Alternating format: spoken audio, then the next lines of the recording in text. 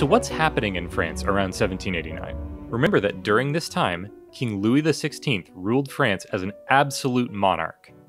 An absolute monarch is a leader that has all the power over what decisions are made for a country.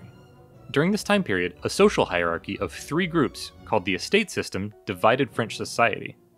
The nobility and the clergy composed the first and second estate, respectively.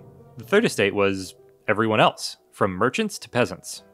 The first and second estate made up only 2% of the population. The third estate contained the other 98%.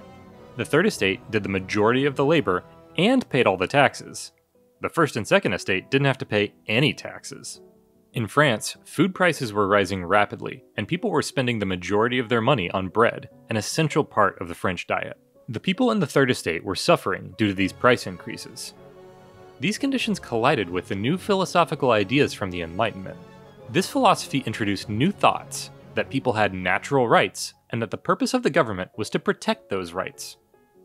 You've learned that revolutions occur because of multiple factors within a country and often fall into political, social, and economic categories. Now, you'll begin to analyze the conditions of France leading up to the French Revolution. As you explore the documents, keep those categories, political, social, and economic, in mind.